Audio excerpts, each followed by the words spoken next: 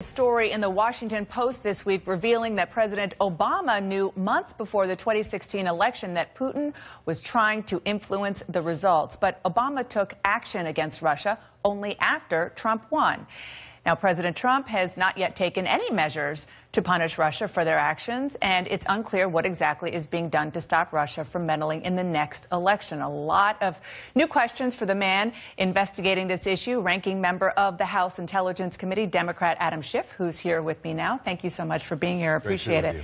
Congressman, I'll just start with the fact that the Democrats, you are investigating, but a lot of Democrats have been using Russia as a political tool to go after President Trump and the Republicans as well. This week, as you just heard, the Washington Post reported that President Obama knew as far back as August of 2016 that Vladimir Putin was working to elect President Trump.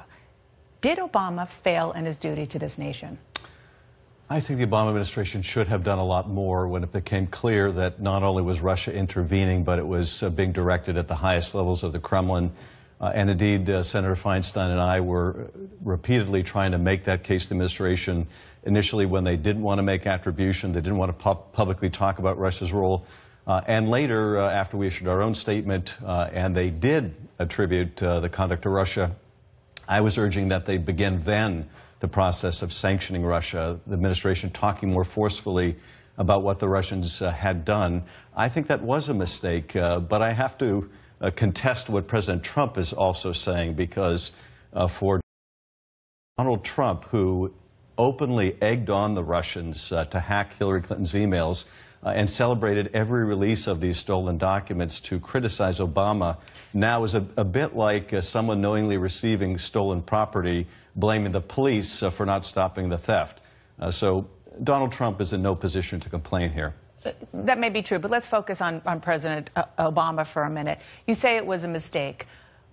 How much were politics at play, meaning fear that people would say that he's getting too involved in a way that would help Hillary Clinton? And should that have been a factor at all, given the gravity of what you were seeing in the intelligence? It was a factor, and it should not have been the most weighty factor. I think they were concerned about being perceived as interfering in the election, trying to tip the scales for Hillary Clinton.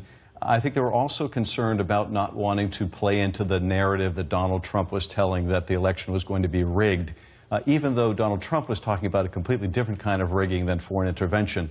But both of those factors did not outweigh, in my view, and I argued this at the time, did not outweigh the public's need to know. The American people needed to know, and I didn't think it was enough to tell them after the election, but rather, given the seriousness of this, I think the administration needed to call out Russia earlier, needed to act to deter and punish Russia earlier, and I think that was a very serious mistake. You mentioned what you